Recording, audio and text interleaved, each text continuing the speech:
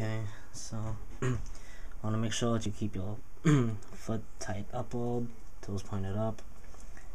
And you're gonna wrap it around once, just on the ankle as a base. So you keep it generally tight. And you want to bring it around the heel, the upper mid part of your foot.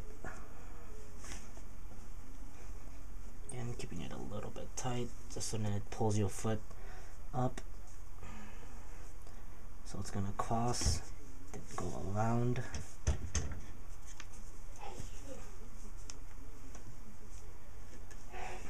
Then go around the other way. And go on the other side, the lower part of the heel. Same thing, pull that across. And then wrap it around. And then do it one more time. Right in between the two if you can. And this one you might make it go all the way around again. And then wrap it around one last time. And then seal it.